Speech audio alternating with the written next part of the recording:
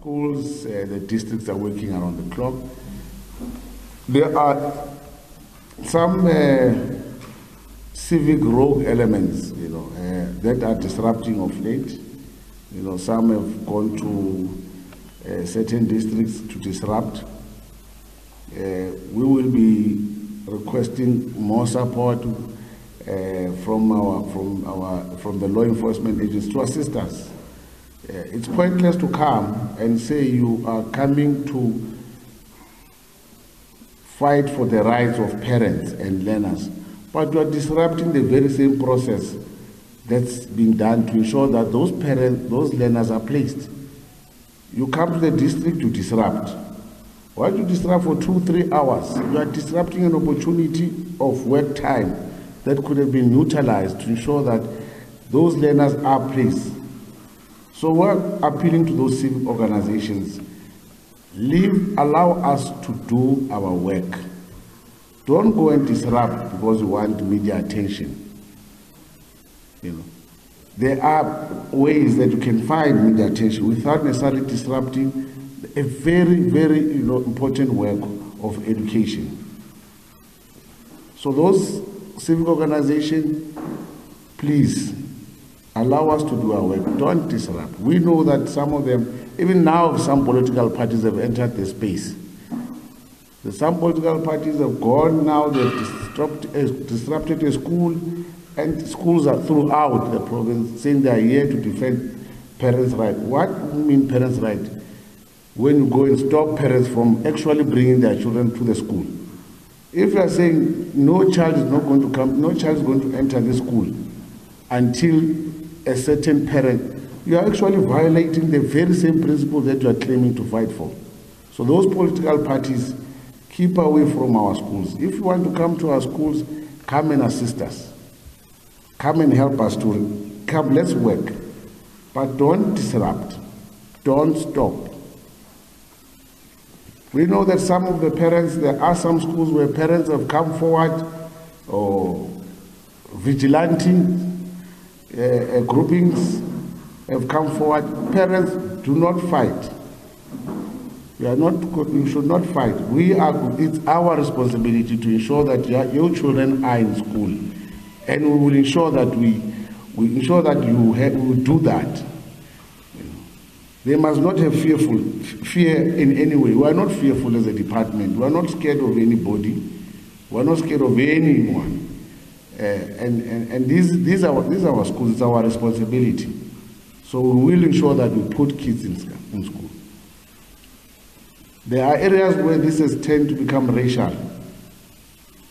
It can't be in 2023 we are dealing with racism. It cannot be. What makes me, one of the things that worries me is that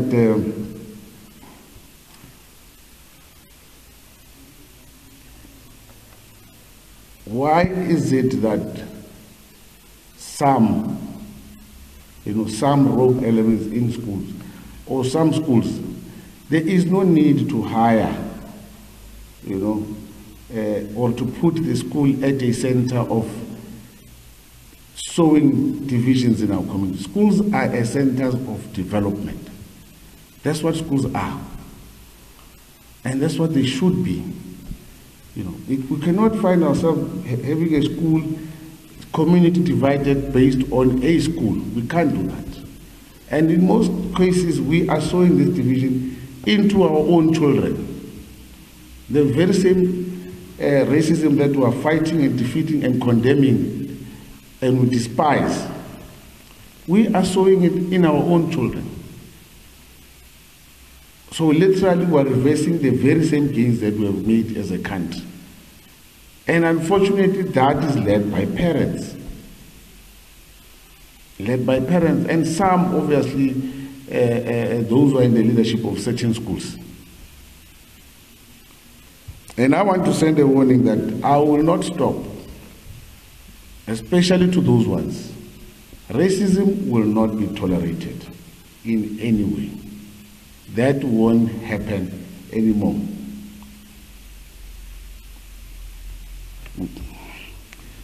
So, just to update, We are continuing to place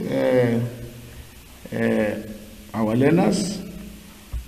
When we started, we had 292,145 complete applications.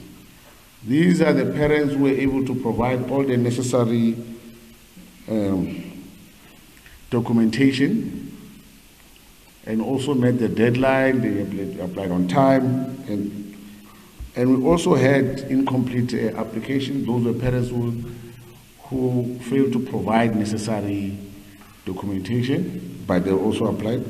So, but with those that have applied and were able to provide necessary documentation, we have managed to place 290,000 in total.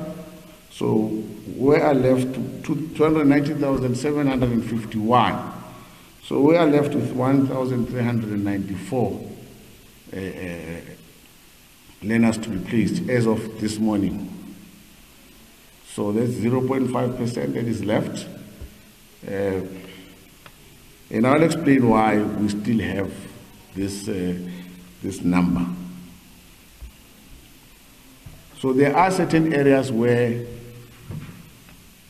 there are pressure areas, and that's where this number comes from. Ekurhuleni North, namely the Oliphant and Kempton Park area, where we are this morning. This is a very, very high pressure area.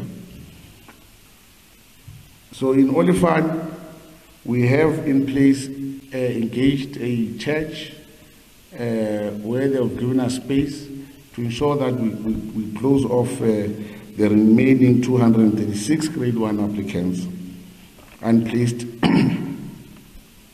And also there's an additional 3 mobile units that will be provided to increase school capacities so that we can place all the learners. In grade 8, Kempton Park area remains a high pressure area, was still left with 501 unplaced learners. We are continuing to speak to our schools, such as this one, that let's work together. Principal Mare? Morris. Yes, Principal Morris. We need to work together to ensure that we close off this thing. We need to work together so that we close off this thing. So we are continuing to speak to check what can we do. We know that our schools have reached beyond maximum capacity. But what would be worse, this is a double-edged sword. It's a double-edged sword. We are left with a situation where some of our schools will be overcrowded, or we're going to have a situation where we have some of our learners, or we'll have our children at home, not being in school. So we have to make a choice there. And we are making a choice that every child must be in a school. We will deal with everything else when a child is wearing a uniform in school. That is a priority that we'll be doing. We have taken that choice, and we are determined to ensure that we deliver on that decision, to ensure that we get all our children in school, especially those of school-going age. So we are feeling that let's open up. Let's open up. Let's come out with plans. Let's share ideas. Let's find ways together to ensure that we get these children off the street, especially children of school-going age, into a classroom. We are playing with the future if we don't do that. So this is a very high pressure area in the Kempton Park area, with those 501 grade 8 applicants. And so with this one, we've also requested schools to open up specialist rooms to ensure that we accommodate learners. And really we need to applaud our schools that As much as they are waiting for mobiles and others, they have agreed to take in our learners to come into school in the interim. And they will also find creative ways to ensure that learning and teaching continues. We're not living in ordinary times. We do have a huge infrastructure backlog.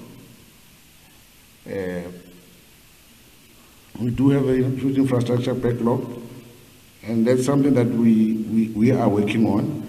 But where we are now, we are required to find innovative ways to ensure that we have all our children of school-going age in schools and getting the necessary education. And we will provide support to those schools. We will provide support, whether it's educators, support will be there. And that's what's going to happen. So let's open up to, let's find creative ways to ensure that we get this 501 grade 8s placed together. But to those parents in the area that have applied and of this 501, again, I'm assuring you that your children will be in class. Your children will be in class. We know that patience is not endless, but allow us, work with us, be patient with us. It's a very delicate process, but just know that we are aggressive in ensuring that we really get these ones, these learners in classrooms. The Tshwane West District, this is one of the areas as well. We've got 223 grade 8s. I know I received a call from some of the media houses that there are confrontation not only in the districts but also in some of the schools, altercation between parents, and I don't know how that helps, because you'll be a parent, you'll be harming each other in front of kids. I don't know how that is helping, but I will be going there to that school, to that area, to check what's really happening and really to calm down the situation. Joburg West District, we are sitting with 434 as well, grade 8 applicants. So we do have a plan. As you can see here, we have a plan to occupy facilities of Robin Hood College, as well as ensure that there are 10 classrooms. They are not in use, so we were cleaning them up and renovating them. So in the meantime, those learners will be, as we place them, they will be in those schools while we are still fixing these 10 classrooms. So incomplete applications and late applications, what we have left, we had over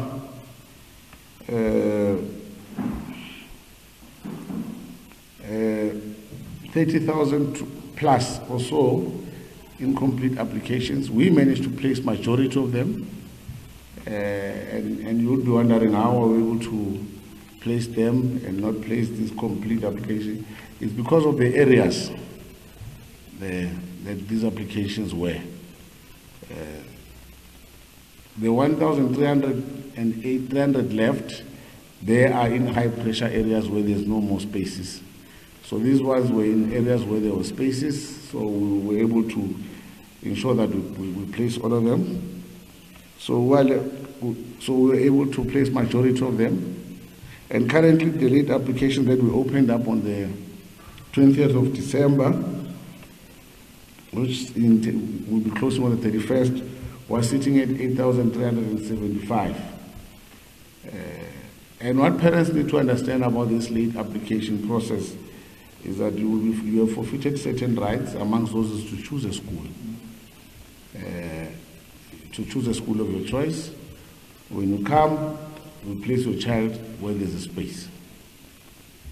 That's how we're going to be dealing with them. And mostly these are parents maybe who have missed the deadline, but they are within their province and also in migration from other provinces as well. So those parents must understand that we will place your child because we don't want any child to be out of school, but we will not place your child at your school of choice. So you will not be choosing. We'll be telling you, this is where we have space for your child to come in. This is where we have space for your child to come in. So parents need to be aware of that. So in terms of interventions, we have procured 419 mobiles, which we are currently rolling out throughout the province. Again, business forums remain a problem. They are disrupting in certain areas when we are rolling out this particular program. And in most cases, we know they are working with the leadership of the community, in some instances even councillors. And to those councillors, we will not tolerate those disruptions, especially if you pick up that you are part of that problem. Councillors need to help work with us. They have a mandate of service delivery. They need to work with us. They need to assist us to ensure that we are able to roll out this thing seamlessly. Self-built classrooms, especially in high-pressure areas, and also the issue of land. As you know, Gauteng is running short of space of land. So we are appealing to not only our sister department and also those with private land that they can able to avail. Come forward, but don't come with unreasonable prices. Come forward as a good citizen to say, I have this land and I believe that this, our community needs it. Come, let's talk about it. What needs to happen? It's available. But don't come and think it's a quick rich situation because of the pressure. This is a human rights matter, more than anything. This is a societal, social matter. So when you come forward with an understanding that you are going to contribute to the lives of our own community or your own community to avail land so that we can start building more schools. With regard to appeals, we received 4,801. And we are working around the clock to respond to all of them. What parents need to understand is that every appeal is given, we are applying our minds to it. We are hearing parents. We are not,